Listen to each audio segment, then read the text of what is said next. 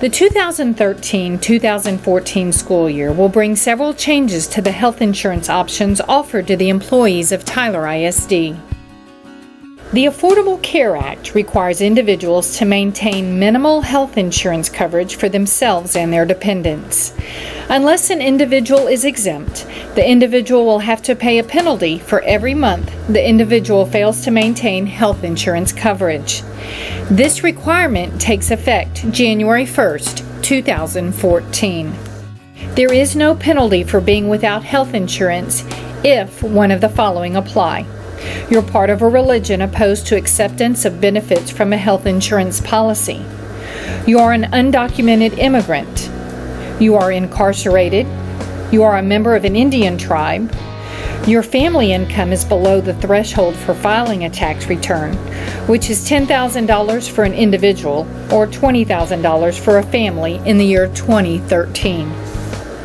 You have to pay more than 8% of your income for health insurance, after taking into account any employer contributions or tax credits.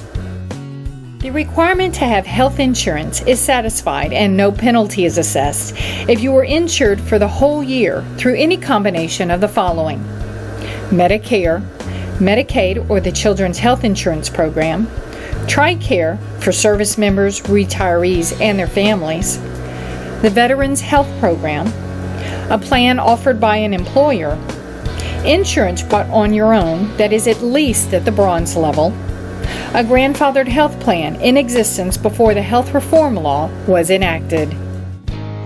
Under the Affordable Care Act, the penalty for being without health insurance is as follows.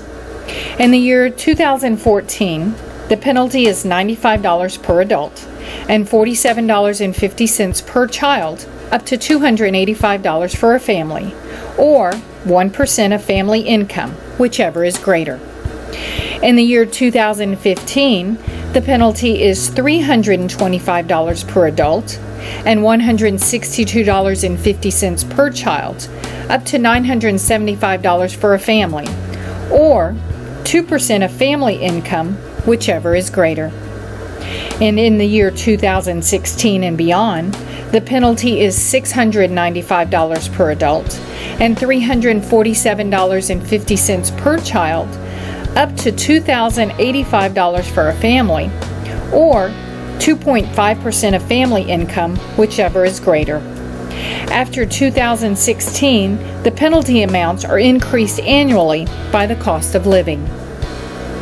The income is defined as total income in excess of filing threshold, which is $10,000 for an individual and $20,000 for a family in the year 2013. The penalty is prorated by the number of months without coverage, though there is no penalty for a single gap in coverage of less than 3 months in a year.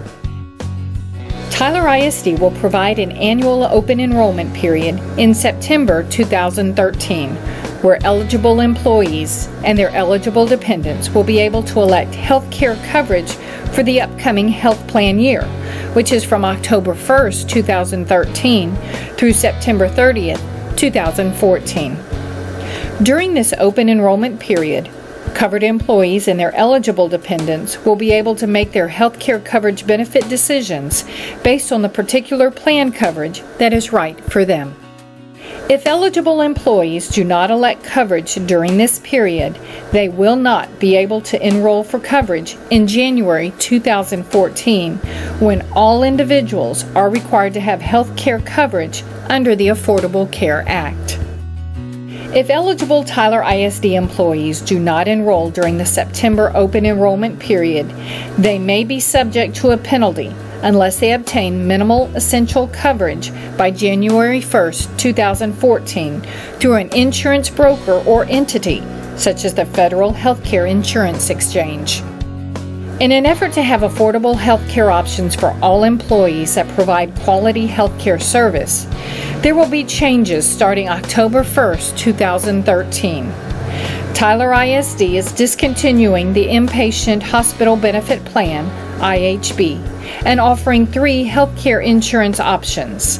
They are TISD Plan A, TISD Plan B, and TISD HD, or high deductible. The employee premium rates for Tyler ISD medical benefit plans A and B have remained the same for the past 8 years. For the upcoming insurance year, there is a premium increase for medical benefit plans A and B, but no change in benefits.